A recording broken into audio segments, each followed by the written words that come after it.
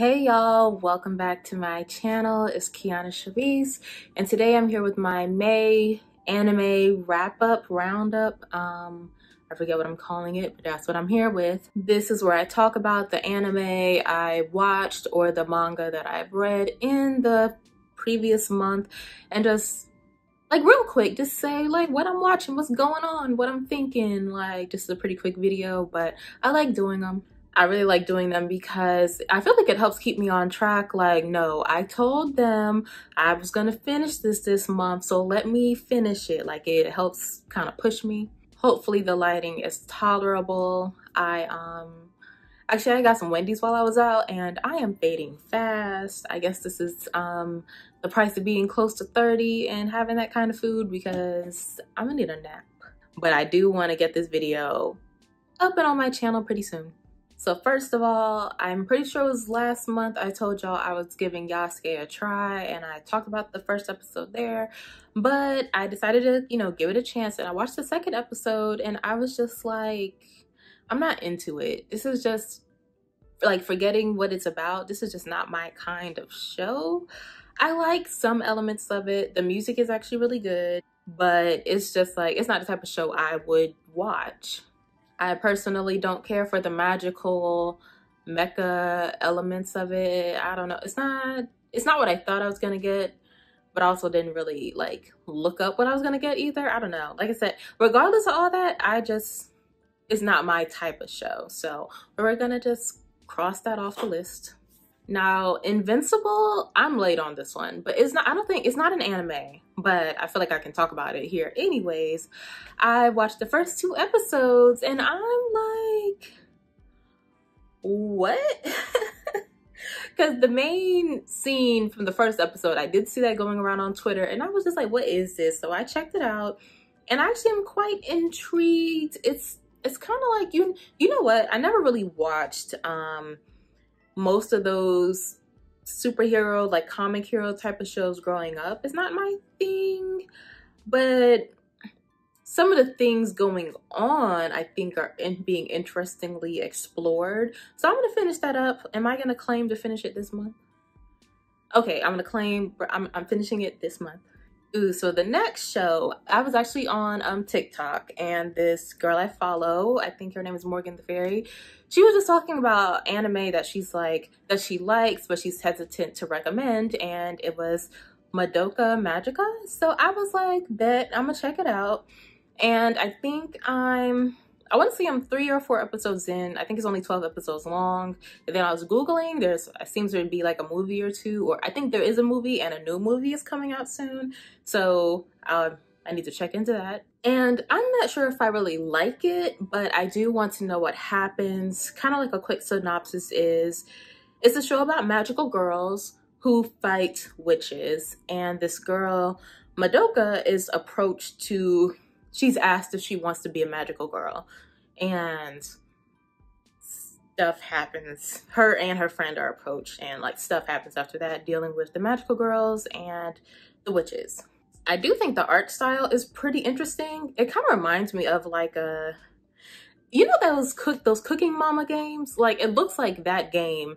They took that and then animated it. It looks really different than most anime I've seen. It feels really different. It actually feels like so bright. I almost want to turn my TV brightness down because it feels like so bright.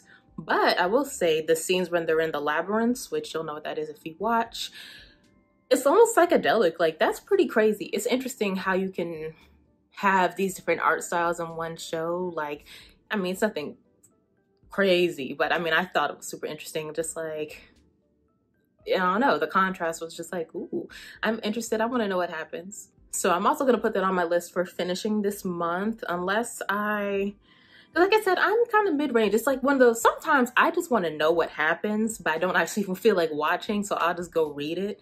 And I feel like I'm tempted to do that with this one, but I'm going to give it like an episode or 2 more. Something interesting did just happen. I think the 3rd episode or so. So not that it hasn't all, but something like, ooh, had just happened.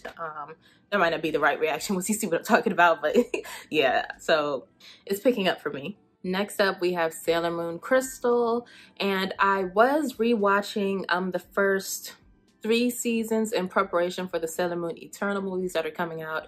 For me, they're coming out tomorrow. No, today's Tuesday, so for me, they're coming out on Thursday. But for everyone, they're coming out on Thursday. They're coming out in 2 days from now for me. And I was trying to rewatch in preparation because that's what I always do. If it's not too long, I'll just rewatch the whole series. If something like the next season is coming out, that's just my thing. But you know what? I didn't feel like watching it. Like, I started season 1 and I got to the 3rd episode and I was just like, I don't like this. And I have the right to turn this off. I don't have to keep watching. And that probably sounds small, but that was kind of a big deal for me. So yeah, I was just like, I don't want to watch this. And part of it is, I know Crystal in the beginning had a whole lot of art mistakes. The part that really just got me, I was just like, what is going on here? Because Usagi and Ami were talking, and Ami, she was like turned to the side, but it looked like her whole eye was sliding off her face. And I was just, I can't even deal with this, because part of why I like the manga, if you didn't know, Sailor Moon Crystal is like not necessarily a reboot of Sailor Moon, but it's like Sailor Moon based directly off the manga, whereas the show it's got the main elements, but there's a whole lot more going on in the show, more filler, more different. They added stuff. It's a lot more going on in the 90s show. So one of my favorite things about the manga is just how beautiful it is, and the way they're drawn was just not doing it for me. And I know that they redid the style. I'm not sure exactly when they did it, but I know like these Eternal movies, it's a new style that is looking better, so I'm happy about that. And I do know that they did fix these things for like the Blu-ray release, but I was watching on Hulu and I guess they didn't push the fix to there. It's just if you buy it. So yeah, I couldn't get into it, but I did want to say, if you are a Sailor Moon 90s fan and you never read the manga, I do suggest you read it, mainly for the reason that what I was enjoying that I didn't get to finish is the interaction between Usagi and Mamoru. Because in the manga, he is not that jerk. They changed his personality in the anime and I don't know why, but there is no making fun of Usagi. There's no being mean. Like, there's a little playful banter, but it's super like romantic and very beautiful images from the beginning. And he's very supportive and he's, you know, questioning his usefulness to her as being the all-powerful Sailor Moon. And he was just like, who am I to be beside her? And it's very better. It's very better. So yeah, I definitely recommend reading the manga, just if not for like just the beautiful imagery. Like, some pieces are just so pretty. I'll actually put in one of my favorite images right here, just that always comes to my head. So yeah, I am pressed about getting the art books. Like, if I ever got rich, what I would do, like frivolously, is get those art books. If you don't know the author, Naoko Takeuchi, sounds right. She made, I think it's 5 or 6 art books to go along with the series. And they have different, like, just original drawings, some in different outfits, just different stuff going on, sometimes original designs, etc. And I do have one, which is really pretty, but I want all of them. And one of them is super rare. And I know the 2 last books, I want to say it's called Eternal. One is called Infinity, but I'm not 100% on that.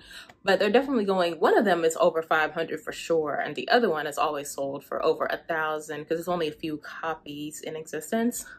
But I want them. I need them. Before I just go off on that tangent, I'm looking forward to the movies though in 2 days. I wanted to do something kind of special, but I'm just feeling a little, I don't feel like stressing myself out. This should be fun, but I do have, I don't know if I have ingredients. So I do have like some molds. So I was like, maybe I can make something cute, but you know, we'll see. And the last show I want to talk about is Hunter x Hunter. I did finish the Chimera Ant arc, which I started talking about in my last video, and I made it through because girl, that was the longest arc. Like, the final fight was what, like 40 episodes? I mean, it was an interesting setup for sure. I actually wrote in my notes, taking so long, I'm forgetting what's going on. So I guess as far as the negatives about it, I'm interested to know if the manga was written this way as well, because there is so much narration. And there was a lot of narration in like Greed Island, or when they were first learning about Nen, like when they're teaching you something, because the author did really go into detail about like the power systems and how things work. And so it kind of made sense then, but now it was like so much narration. It would be like, character was confused by the move other character just pulled. And I'm like, okay, so just put a confused, make his face look confused. Why are you telling me this? Like 50% of the time I was just like, why are you telling me this? Why aren't you just showing me this? So much of that, I'm just like, just show me. And it was so much telling. It was like, it was insane. And I'm really curious to see what Totally Not Mark has to say about this arc. I've been unsubscribed to his channel, and what he's been doing is blind reacting to the series. He's never seen it before, and he reads the manga, and I guess he's watching the show as well, because he's including the appropriate clips in his review analysis, sort of. And up next, he's made it through all of them, and his next video should be the first part of the Chimera Ant arc. And I'm really curious what he has to say about the narration, because he was talking about it in Greed Island, and I'm really curious what he has to say. When I do watch anime shows, I do like to watch other people's analysis, because it brings up things that maybe I wouldn't have thought of, and it gives me like, when I can think of these other things and like, you know, put it together, it gives me another perspective, another appreciation for the show. Kind of gives me a whole lot more to think about, and so I really like doing that. For example, some of his comments about Killua during the Greed Island arc, like I sort of caught that while I was watching, but having it hammered in and then watching this arc, I'm like, I see, because I also wrote down in my notes that I won't say much, but the journey that the boys have been on and where it has landed is really interesting. It's really interesting, and I am here. Killua was my boy from the beginning, and I'm gonna stick beside him. This is random, but if you haven't watched an anime called Japan Sinks, which is on Netflix, I watched an analysis after that one, and actually I'm gonna link that one below. I'm gonna link Mark's below. I'm gonna link the things I'm talking about below. And this analysis I watched that talks about old and new Japan in reference to how the story was being told, having that perspective, because it's just some stuff you just wouldn't know at being non-Japanese, like how the culture plays into the show, right? That put a whole new perspective on that show for me. I'm like, that was really amazing. That was really helpful. And I will say that's a sad show. That's a sad show. So I hate when people are like, yeah, don't get attached to anybody, because then I'm going into the show thinking everybody's about to die. I'm like, I feel like I just don't like that. I just want to say that it's sad for multiple reasons, but it's an enjoyable watch, and I think being accompanied by that analysis video really elevated it for me. Where was I going with this? I don't know, but there's another video I just watched because it really summed up what I thought, because I put in my notes that I knew Gon wasn't necessarily a hero. And there's a video I just watched called The Morality of Gon Freaks. And of course, don't watch it if you haven't seen Hunter x Hunter this far. But a lot of the points that YouTuber put in there, that's how I was feeling. It's like you articulated so many of my points. Because it's not that Gon is a bad kid. It's that I knew from the beginning he wasn't necessarily good in the traditional sense. I knew something was off, and they led us to know something was off, and now we know something's a little off. That's all I'm gonna say about that.